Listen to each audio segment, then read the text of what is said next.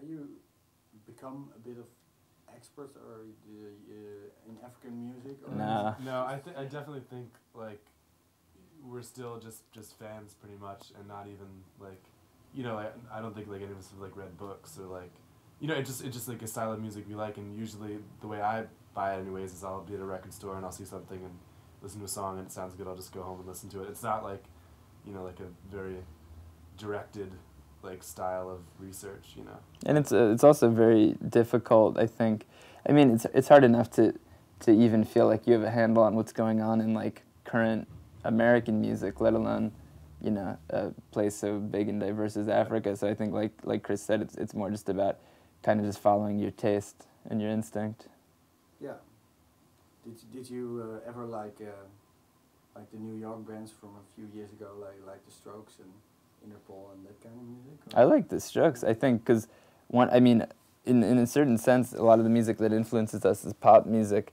So I always admire, like, you know, people who write good, catchy pop songs, and I think the Strokes are a great example of that. I think a lot of bands copied them in bad ways and made worse versions of it. But yeah, the Strokes, it's almost incredible how good a mind they have for writing pop songs, I would say. Yeah, so that's what you also like, just good pop songs. Yeah, I think that's the hardest thing to do, and I think a lot of times the best art comes out of giving yourself limitations, and a pop structure is a huge limitation because there's certain things, there's a certain, you know, time frame you're working within, there's certain goals of pop music, otherwise it wouldn't be pop. It's about, you know, getting people excited without having to spend a long time listening to it. And I think those are exciting things to try and work with, because you can make pop music and still be very experimental at the same time, definitely. You say, you say you like, if you give yourself limitations.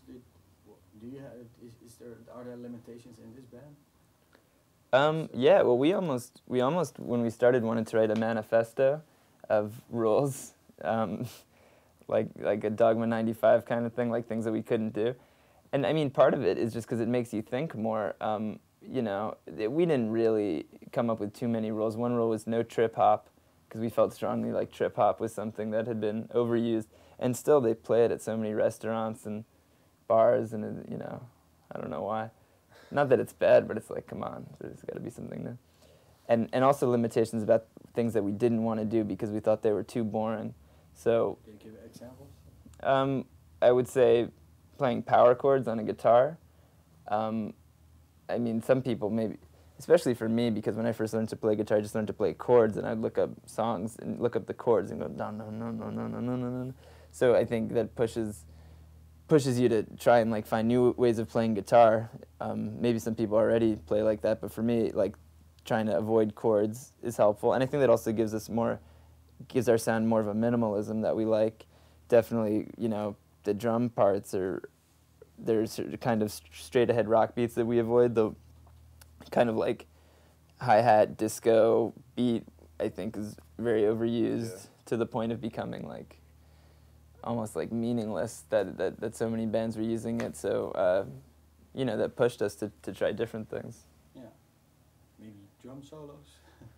Well, we've been listening to a lot of Zeppelin recently, and most notably the song Moby Dick.